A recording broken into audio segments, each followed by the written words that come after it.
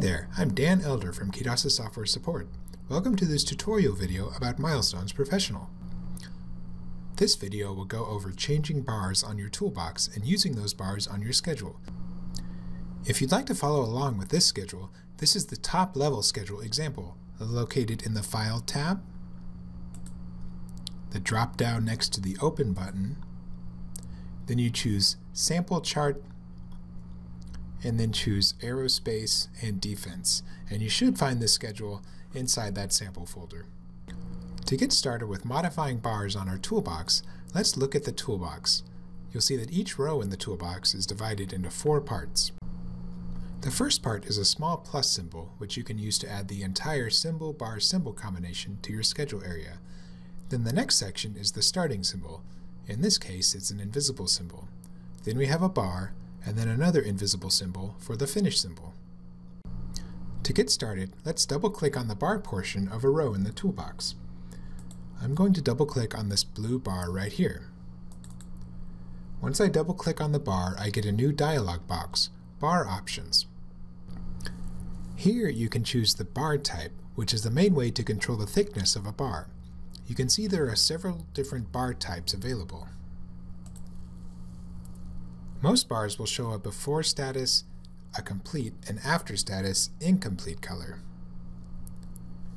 This will mean that if the task is 50% complete, the left side of the bar will use the before status color, and the right side of the bar will use the after status color, similar to the sample bar in the top left.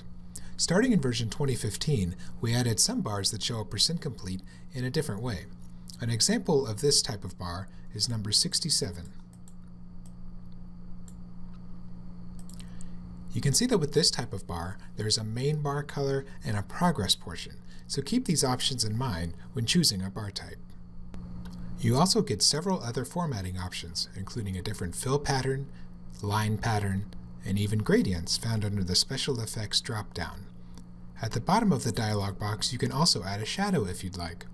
My bar type is set at type 67, and I'm changing my main bar color to green, and I'm keeping all other settings the same.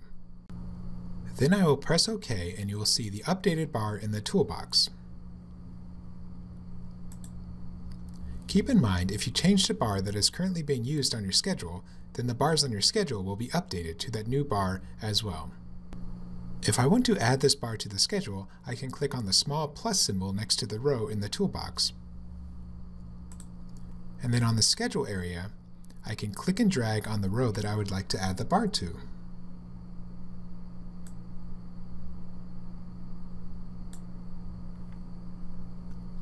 Keep in mind that every bar will have symbols on the end, even if the symbols are invisible. So you can see right here, I'm clicking on the ends of this bar, and they are invisible symbols on either side.